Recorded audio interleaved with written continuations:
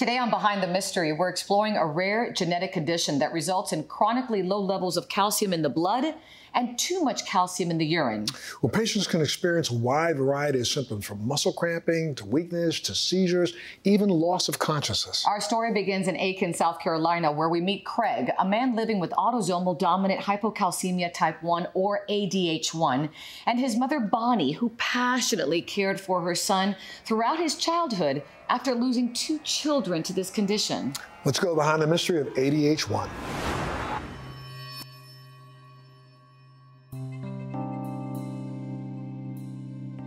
I do remember, going to school and I couldn't concentrate. I would get tingling. The cramping was the worst. Just out of the blue, I would just cramp up into a fetal position sometimes. My hands would cramp up, and it was painful.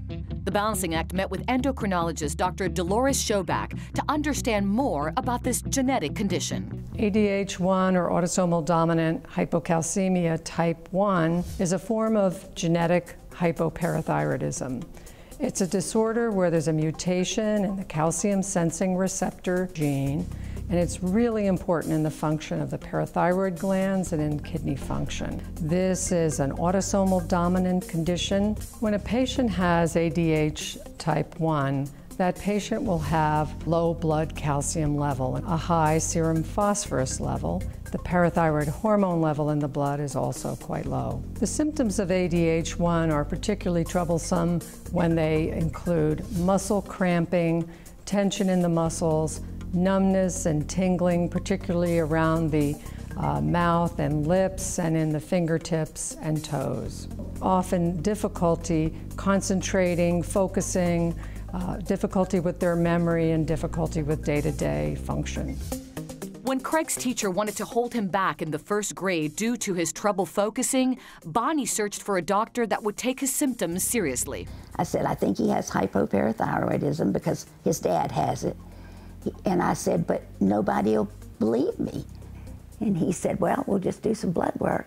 So they ran the calcium, and sure enough, Craig, the reason he wasn't paying attention in school is because his calcium was too low. They called it idiopathic hypoparathyroidism, was the diagnosis. And that's when we were introduced to the pediatric endocrinologist. Back in the 90s, I was going to a doctor in Augusta, Georgia, and he was giving me all the regular calcium and vitamin D, and we were also checking my kidney function, and we were trying to have a happy median between a good calcium and good kidney function. And we were getting the good calcium, but the kidney function was getting worse and worse. Part of the problem with the calcium building up in the kidneys is you get kidney stones. I have what they call nephrocalcinosis, which is a calcified kidneys. I talked with the doctor, and he said, there was really nothing we could do except you can stop taking all the calcium. I decided, let's try it and see. And I learned what my limitations were. I couldn't continue with not taking medication for this condition. I had to do something. Desperate for answers, Craig searched the internet and found the Hypoparathyroidism Association, where he was able to learn about clinical research being done and was even part of a clinical trial. One of the requirements, a genetic test. And that's when I was diagnosed with ADH1. Finally, somebody has diagnosed me, because all my life, I was told that they just didn't know. I did this study so I could better know what my condition was. But it's also the kids that have this condition, they won't go through what I went through. Making the diagnosis of ADH1 can be challenging. Patients can go a very long time without having the correct diagnosis be made. ADH1 is a form of hypoparathyroidism, and many patients who have ADH1 don't actually get a specific diagnosis at the time that they're diagnosed as having a genetic or a non-surgical form of hypoparathyroidism.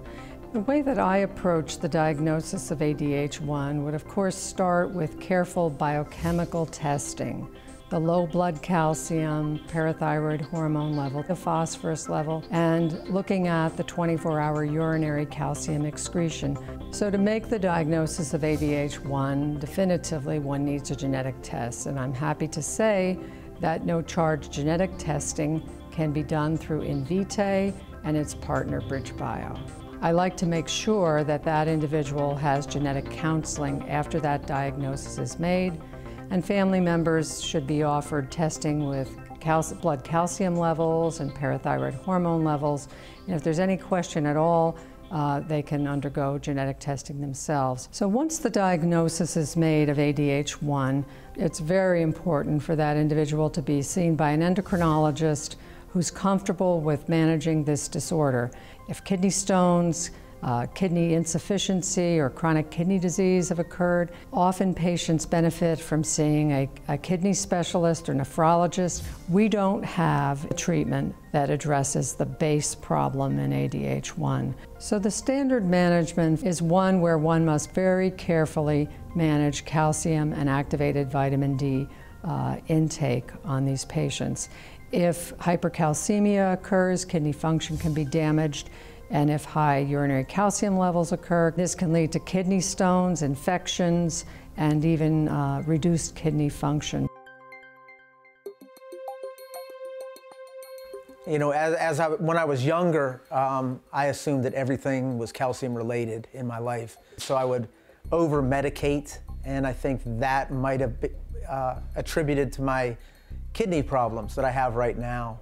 Being diagnosed early would have stopped that.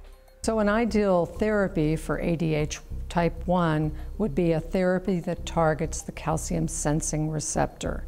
And this could be a small molecule or a drug which changes the sensitivity of that receptor to the ambient calcium concentration it's in, both in the context of the parathyroid and in the kidney. So clinical trials are incredibly important in rare diseases like ADH type 1.